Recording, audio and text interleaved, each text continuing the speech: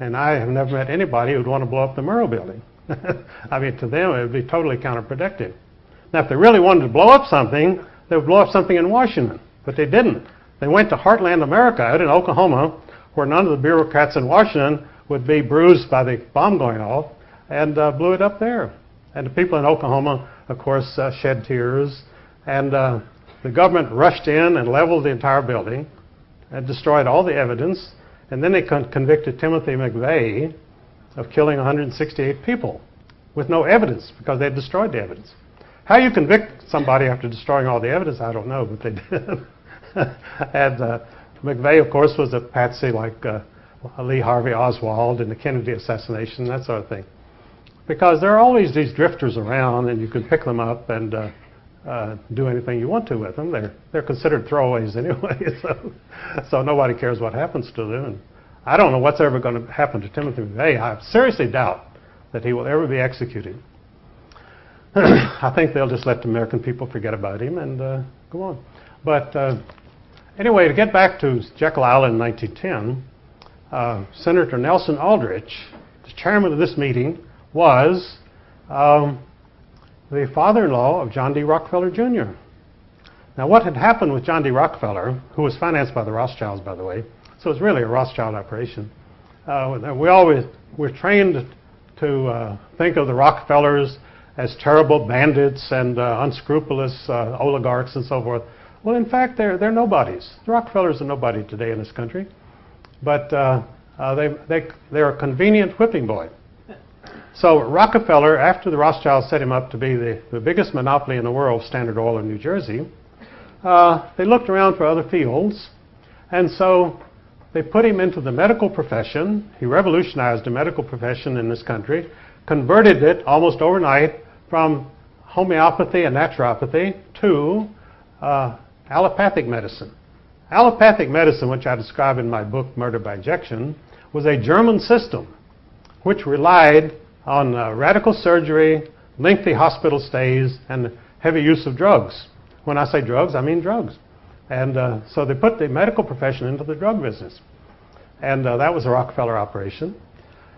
Then they decided to use Rockefeller to create their central bank and money monopoly.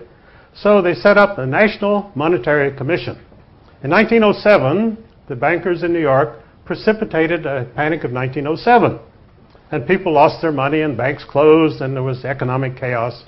And so obviously, then the bankers set up a public hue and cry for banking reform. You can read about it in the New York Times of that period. That they said, we must have banking reform. Well, of course, all of the devastation, depredation was caused by the bankers themselves. I mean, these people who put the money in these banks did not cause the banks to fail, and they didn't want to lose their money, but they lost their money. So, banking reform. So, Theodore Roosevelt set up the National Monetary Commission. And the National Monetary Commission was empowered to make recommendations for banking reform. So, the members of this commission, who of course were congressmen, under Nelson Aldrich, the Republican majority leader, they traveled to Europe. They wanted to see how banks worked in Europe. So they were wined and dined by the Rothschilds in Paris and London, and they had a great time for about 2 years, but they did absolutely nothing. And so people sort of forgot about banking reform.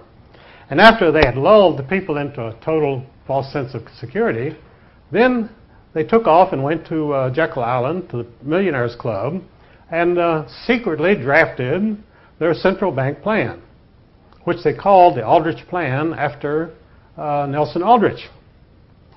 Well, of course, the Republicans adopted the Aldrich Plan as their platform in 1912. And the banker-controlled press set up a great hue and cry against the Aldrich Plan as the Wall Street Plan, as the big bankers' plan. Then they called on Woodrow Wilson, the Democratic candidate, to offer a better plan. So, Woodrow Wilson put in the Democratic platform in 1912 the Federal Reserve Plan, which he offered as the alternative to the Aldrich Plan. Now, the interesting thing was it was exactly the same as the Aldrich plan, but nobody noticed. And so, but they couldn't elect Woodrow Wilson because he was not a very charismatic person. He was a dull professor. He was not a good speaker. He was totally unlikable. So he was born in my hometown, by the way, Stanton, Virginia.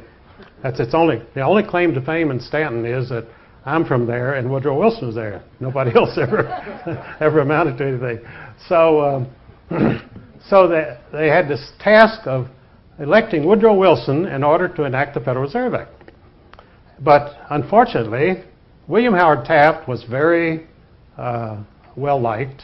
He was the president running for re-election. And there was general prosperity. I mean, there was no reason for the American people to trade Taft for Woodrow Wilson. So the bankers called on an old friend, Theodore Roosevelt, who had set up the National Monetary Commission, and said, Ted, we need you to go in and splinter the Republican vote.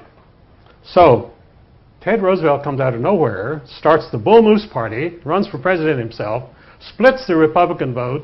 Woodrow Wilson is a shoo-in, and Taft and Roosevelt, of course, disappear. So now they could have him sign the Federal Reserve Act.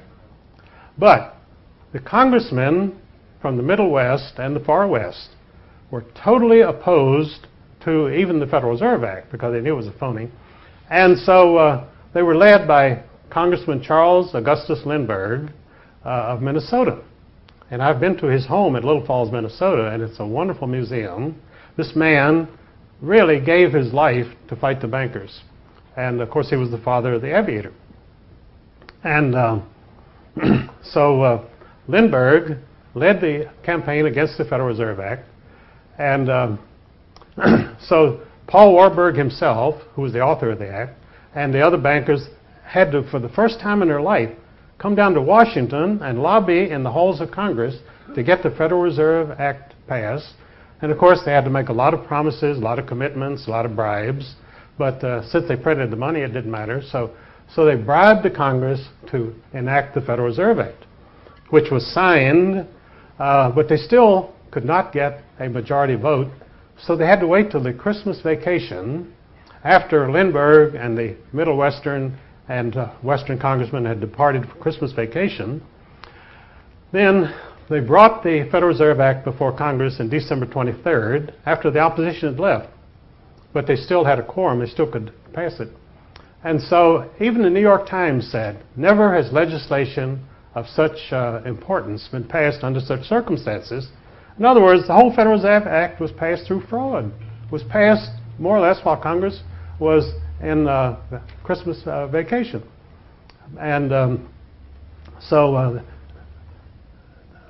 Wilson signed the act into law on December 23rd, practically Christmas Eve, and it became public law. So now that they had a central bank with the power to print all the money they wanted, a privately owned bank, and the Federal Reserve Act itself is an amazing act. It's an act of total monopoly because every word in it, first of all the money that the bankers can print becomes an obligation of the U.S. government, which means the U.S. taxpayer. Second, the stockholders of this private bank included in the legislation that no Federal Reserve Bank stock could ever be bought or sold on any exchange in the world. So in other words, the initial purchasers would own it in perpetuity, which is what happened because the Rothschilds, Warburgs, and Schiffs all bought the original stock in 1914 and have owned it ever since. And they've put it into foundations, so it can never be touched. And these foundations are the real government of the United States, Rockefeller Foundation.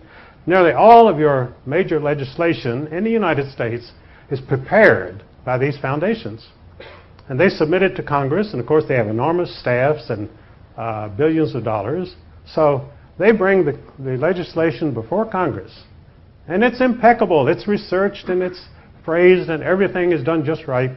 And so of course the Congress accepts it. And they look around and they say, is anybody objected to any of this? And of course there's total silence. Nobody objects. So it becomes law. That's why you have laws constantly passed by Congress which are actively opposed by 85% of the American people. Almost everything is done